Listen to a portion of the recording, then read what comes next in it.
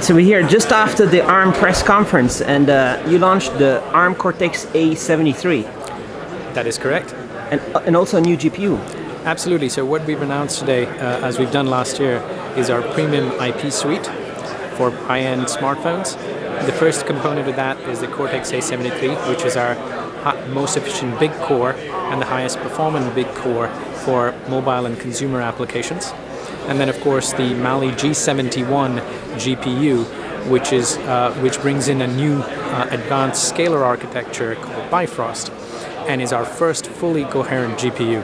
And both of these products are designed for the next generation of applications that are fully immersive, augmented reality, virtual reality applications, or AAA gaming type of applications, which are much more interactive between CPU and GPU. And these two coherent components can interact a lot more together. And the focus for both of them has been to be delivering that performance with a great deal of energy efficiency, because you need to be able to deliver that in the sustained thermal budgets and the power budgets that you expect for in the phones today. So the heterogeneous processing is like bringing that even much higher than just being a faster processor and a faster GPU. So that now we're getting even more combined performance? Yes, so if you look at it, the CPU is much more of a latency-centric set of workloads. The graphics are much more bandwidth-centric workloads. But as you have more interaction and more control on one side, more data on the other, you need them to interact much more closely. And instead of actually taking these transactions going off chip to memory with large workloads, you can actually do it much more efficiently by sharing more between the two of them. So since 2009, there were some graphs and some demos over there. The smartphones are basically the same thickness nearly, but there's a lot more happening in there. And this is a challenge?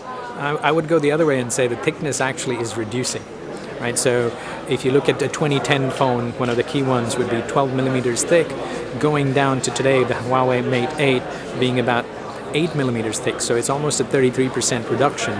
But in terms of performance, the performance has gone up, 16x to 20x on the CPU side, nearly 50x on the GPU side just in the last 5 to 6 years. If you go back to 2008, 2009, the GPU's gone up about 300 times, the CPU's gone up about 100 times, but all while making the form factor thinner and the performance delivered in that context. So we can look forward to A73 and the G71 next year in products or before? So we would expect that to be in silicon end of this year or early next, certainly in products by 2017. We expect the premium devices to be using 10 nanometer process technology, but that doesn't matter because the G71 and A73 are both process independent. You could see them in configurations that are in 16 nanometer or even earlier. And so the batteries are getting bigger and the heat is not going up all these years, or is it going down also or no? So effectively, the batteries, I'm thinking, are getting thinner. Yes, there's a bit more capacity, but the form factors don't allow for the actual capacity of the battery to go that much.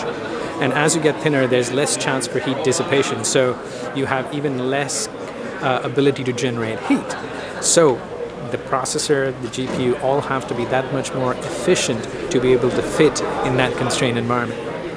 And so are you, there's a lot of graphics on the wall there. Are you entering new markets? Is it going to be laptops and desktops? Is this more possible now? So we've always said that we have the technology and the performance levels to be able to attack larger screen formats. You can see our GPUs, as you might have seen, are actually in 75% of DTV. So large screens are not an issue. Tablets, again, which are large screen devices, have a lot of our technology.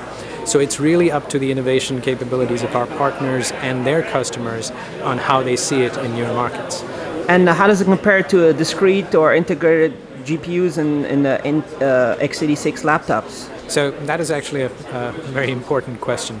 What we showed today was the Mali-G71 in a 16 shader configuration, delivering similar performance to a discrete GPU in a 2015 mid-range laptop, and actually beating some of the integrated GPUs using the Manhattan within the GFX bench. And that's actually a very good representation of heavy workloads in the mobile environment, but also pretty taxing. And with that, Mali-G71 kept its own. More importantly, the Mali-G71 is designed for smartphones in that configuration, and so you're talking about a full workload of less than 3 watts for the entire SoC. So that's at least a fifth, if not more, lower power than what you'd see in a laptop type configuration. So when the phones are getting thinner, the battery is bigger, the PCBs are smaller, right? Does that mean you're doing more in the SoC now? Even more stuff? There's a constant integration. You've seen that happen. You have graphics integrated now, vision, you're seeing image and signal processing, certainly, and in fact modems are getting combined as well. So yes, that continues to be a consistent integration of more technology onto the SoC. Nice. So A73, a big jump, 10 nanometer. It's going to be amazing, no? What people are going to be able to do with that. We're looking forward to it. I think we're looking forward to a lot of the use cases we'd see with the A73 and the G71 in 10 nanometer next year. Thanks.